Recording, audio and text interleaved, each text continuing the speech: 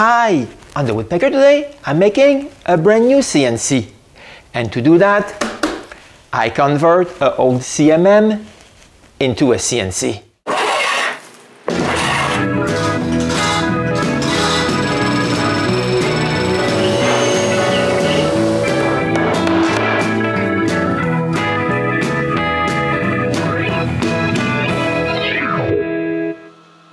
Over the years, I made several modifications to my CNC to make it work better. But they didn't always improve it. Like when I put those lead screws. They're so small and long that at some point the machine starts to oscillate and even stops. To my great despair, I had to put back the driving belts. They break at least twice a year, on top of not being precise. Okay, you can see that the lead screws are not better. But the worst part of this machine is its flexibility. It bends so much, it's almost impossible to use for precision work. So I've decided to make a new CNC rather than try to make this one work. I started by buying a bunch of high-precision ball screws. Pierre came to the shop to figure out how we can make a rigid CNC with this. At the beginning of October 2020, before we even started, Pierre told me to buy this CMM. If, like me, you don't have a clue what a CMM is, well, it's a high-precision, three-dimensional measuring tool. In fact, this machine dates back to 1990. Just by looking at the 7-inch granite top, the granite beam for the X, and all the rest, which is cast iron, I'm sure there won't be any flex with this, unlike extruded aluminum. But I have a way to go. All this was put inside my trailer with a forklift. I don't have one. But at least it's possible to move the base around with René's help. To help us unload it, I put the pallet closer to the back of the trailer. Bring this closer to the door, and with a bit of elbow grease, we were able to push the trailer inside the shop. With a chain block, we're able to lift it and get rid of the trailer. Then we can put this on its base.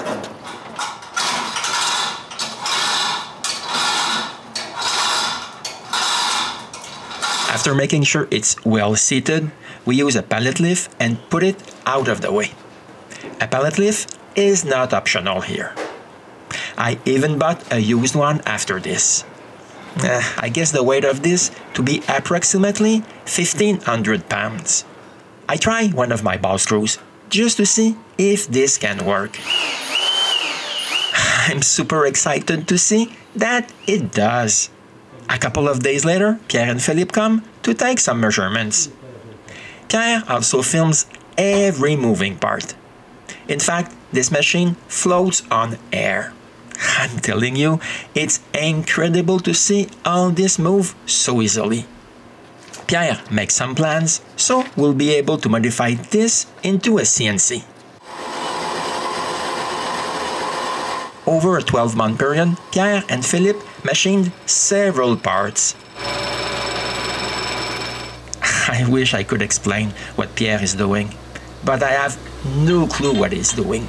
The obvious thing is that he removes a lot of material on one big piece of aluminum.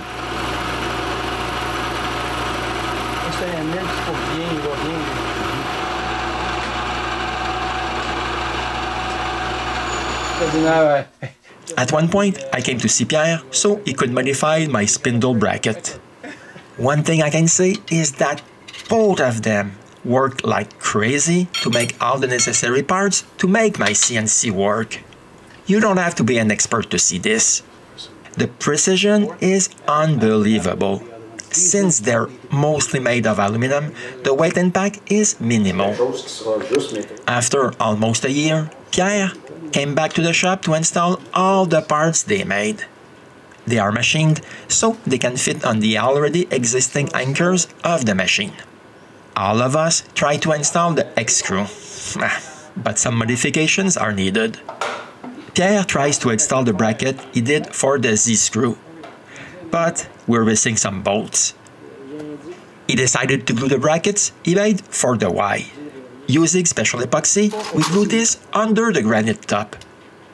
Now that I'm alone, I can work on the piece that goes there. Philippe tried to grind part of the metal, but this was not enough. I used a Dremel to make a bigger opening.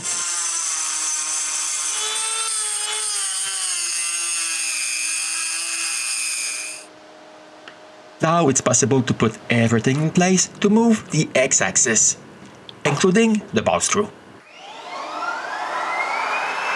Finally, I have one axis working. When Pierre comes back for the second time, he manages to finish the installation of the Z-axis.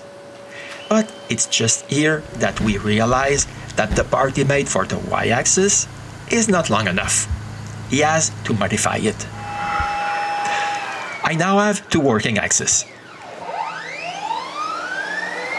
But having an exposed screw near that much dust is asking for trouble. So I'm going to do something to prevent that.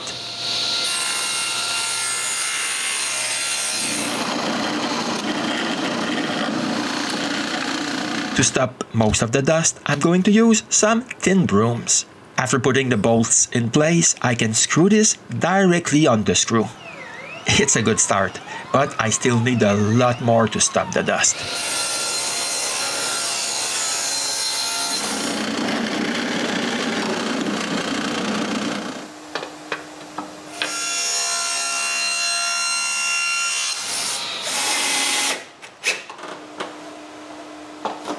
This is way better, but I will add a second broom on the other side.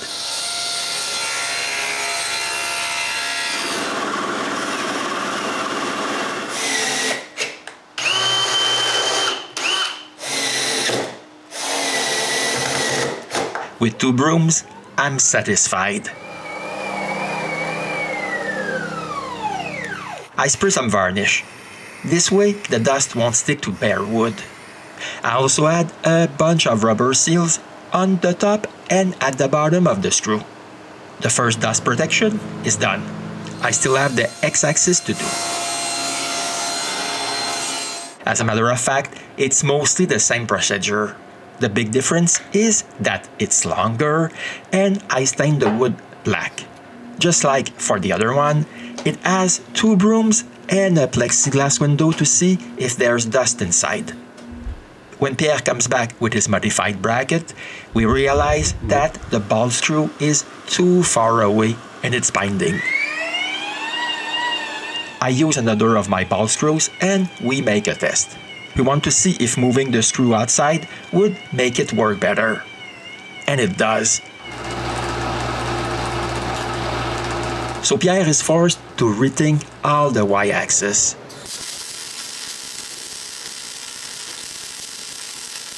For a fourth time in 5 weeks, Pierre and Philippe come back to install the Y ball screw.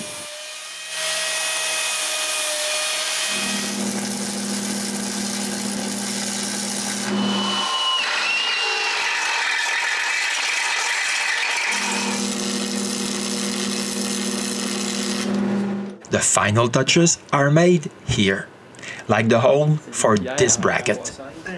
The last thing to do is to bolt it in place. With this last bolt, my 3 axes are working super fine. Even before having a proper table, I make my first test by cutting some padlocks that we brought to the Christmas fair we went to last December. See how it's moving well. I'm super happy. I also make more tests by carving longer stuff. In fact, this is what I mostly do with my CNC. So I carved 2 plaques that we also brought to the fair. This is day and night compared to the quality of my old CNC. But I'm far from being finished. I also need to cover this screw. Like the other two, it has 2 brooms.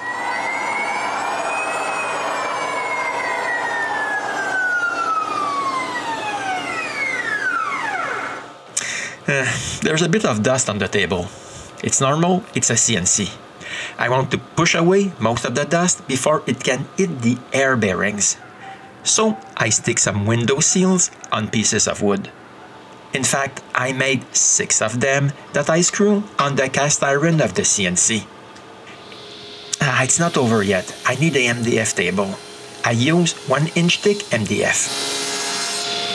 The first layer will go here. But I need to drill some holes for bolting this to the granite table. Since I now have a super precise CNC, I use it to drill the holes.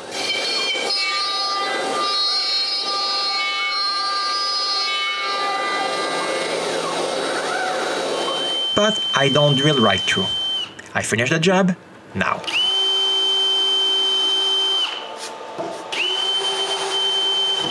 I bolt this to the table and drill the remaining 3 holes.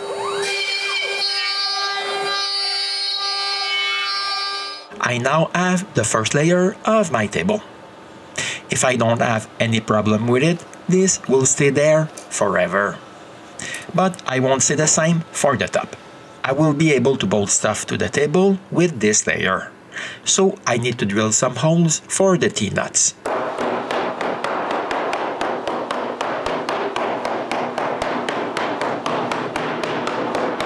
The nuts are in place.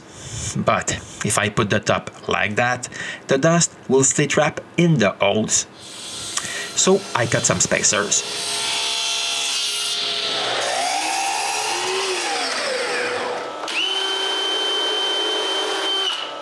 I screw all this to the bolted MDF layer.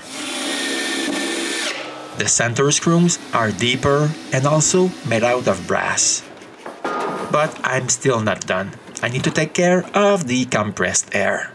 First of all, I need a shelf for the air dehumidifier. Then I need to fix the filters to the base.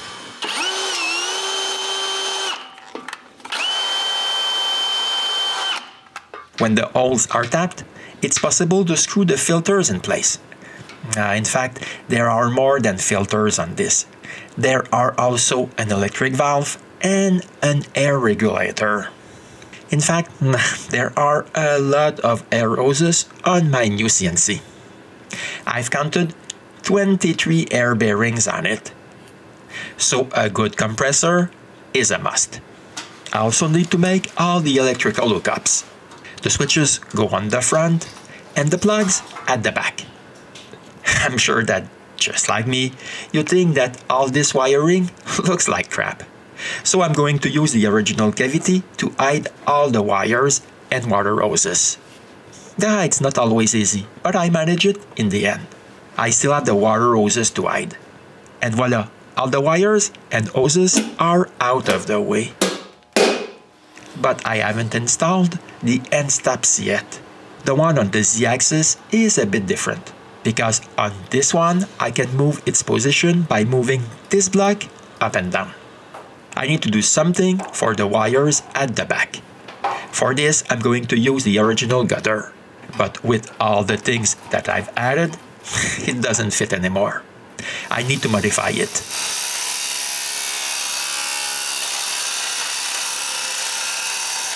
Perfect. The wires are less noticeable.